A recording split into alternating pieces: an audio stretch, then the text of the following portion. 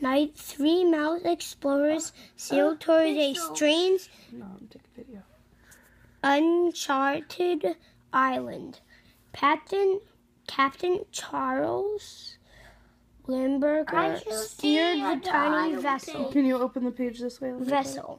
While Dr. Vincent Varmint, I almost said vomit. Vincent Vomit and his beautiful assistant Rosie Rodent looked on. They're riding the ship. See it?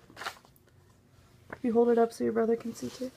There we go. When they reached the island, the 3 explorers were astonished. A group of natives was performing an ancient ceremony, offering up a sacrificial can of tuna with fish and repeating a mysterious. Oh, I want to take a picture. I'm not. All right.